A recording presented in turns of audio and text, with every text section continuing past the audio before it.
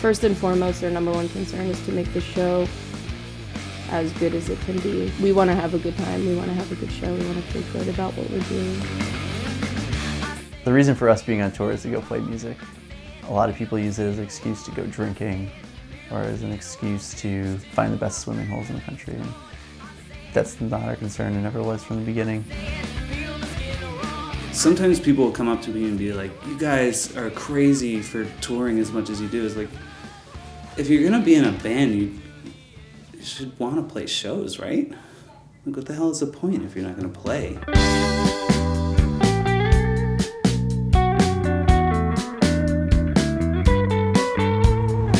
This is what most of the band ride is like.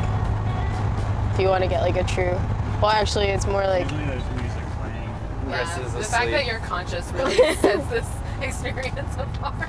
I know, I feel weird right now. It's like I'm meeting you all for the first time. I just have this insatiable desire for sleep at almost any given moment of the day. It's like my ultimate drug. It just feels so good. Big pillow goes here, then you just smash your face into it. Insert face. That's it. It's awesome. Playing rock and roll definitely makes me tired the next day. But when I'm actually doing it, it's awesome. It's like the best high of anything. Let's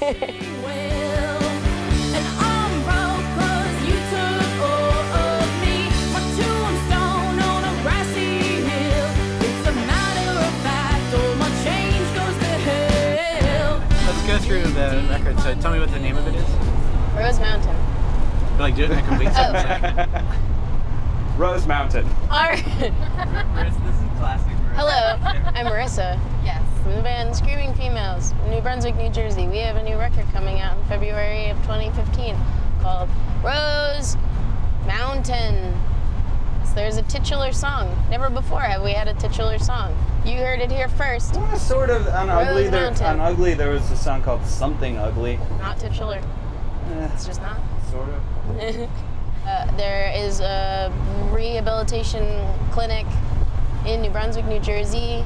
It's called Rose Mountain, and I just thought that it was a really lovely and poetic combination of words. I saw it an awful lot when we were home, driving in and out of the city, back and forth from doctors like in North Jersey and stuff, my parents' house, kind of being like, I wish someone would rehab my sick ass. Write all of the songs together, and in the past we would have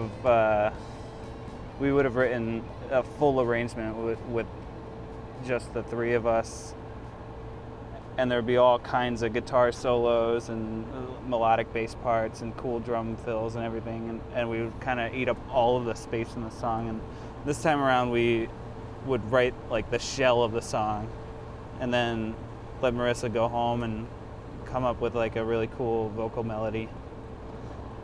And then we'd finish it once that was in place. And then we'd give her a little bit more room to sing, because she has gotten really good at it.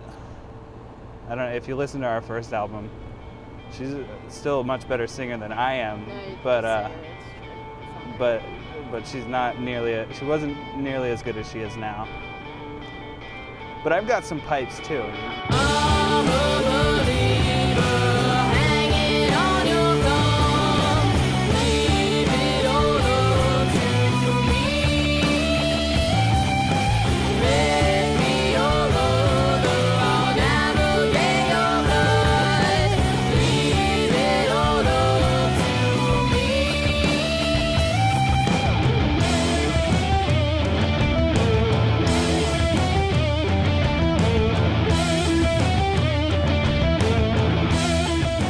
We recorded our album Ugly at Electrical Audio. Leading into that release, we were just on the biggest roll we had ever been on as a band. It just felt like we could do no wrong, and we went and did this kind of unthinkable thing of cutting a record with Steve Albini. When the album came out, there was all these amazing reviews, and it really felt like people were starting to understand us from the media perspective in a way that maybe they hadn't before. There'd always been this focus on just kind of like Marissa's small, she plays guitar. And it was, for the first time, felt like people were understanding a little bit more about what we've been trying to do. So it just felt like we were like unstoppable. Take what's mine and face me like you're blind. It all means nothing. I'll break the curse and show you what I'm worth. A broken heart. I'm on a mission to smash the mirror, get myself off the scale. I'm gonna forget so I can see clearer, get myself off the shelf. We're in Washington, D.C. It's one of my favorite places in America. We went to the Discord House and got a lovely tour from Sir Ian Mackay, who is punk rock royalty. I believe he is actually knighted. We went in the basement. We hung out in the basement. We're waiting for a practice. This is New Brunswick, New Jersey style. Yeah, here, give this man a chair. Come on. I kind of like this. This doesn't bother me That's at all. exactly how you do it. This is exactly how we. This is how we. fine. This is exactly how we practice. You put your head in the I can rafters. pretty much I go think even the everywhere. This is Perfect. I like this. I feel powerful. It's never Marissa's. feel Marissa's this in her way. element. Hey, what's We all up? have to bow down to you. Yeah, hey, check me out. Moving freely up in this piece. No big deal. But this is I mean, this is I practice here. Every band I was in practice in this spot, and even still practice here. Like this is, I love it down here. Super quiet, super like intimate. Yeah. And I've been here since '81, so it's 33 years I've had this spot. Wow. Please won't you bury me on Rose Mountain? I'm so small, I'll be in peace on Rose Mountain. So right after we recorded Ugly, we went on tour, and I think it must have been a weekend, and I was like, oh, I'm getting sick. I always get sick a weekend. Like, it'll go away. And it just didn't. It didn't go away, and I started dry heaving. I had a really terrible cough. My throat was swelling up. When you're in that situation, so far from home, and you're working, and money's tight, and time is tight, it's just, it's more difficult than people want to chalk it up to be. I'm sure a lot of people would be like, oh, just get on a plane and fly home. But I didn't want to get on a plane and fly home. I wanted to play shows with my band. Like, I didn't want to let anybody down. It would be letting myself down, too, you know? Like, I wanted to do it. I wanted to be there for myself and for all the people I love. I just remained sick up until the end of that tour, basically. Canceled dates. We had to cancel, like, our week and a half or 2 weeks home, and we finished our leg with garbage and then drove straight home from Houston, Texas, and it was fucking depressing and upsetting and scary, and it was a horrible experience.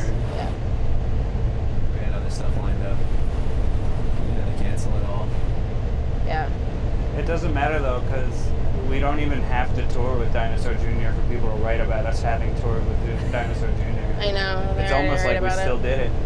I got my blood work back, and every time I got it back, they'd be like, oh, you have mononucleosis. And I'd be like, okay, I know, but there's all this other stuff happening to my body that I can't explain. Like, I feel like my skin is shrinking. I feel like my muscles are being, like, torn in half. Like, I can't sleep.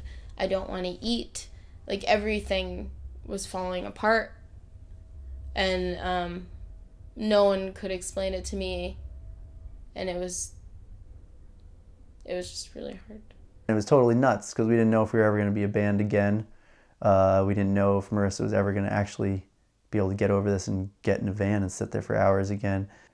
And then I got home from this tour and I was like, I need to find a job right now because we had lost all this money. Not lost money. We lost money that we were expecting to be able to hold on to. And money that we had invested in the record that didn't come back because we weren't able to support it the way we would have liked.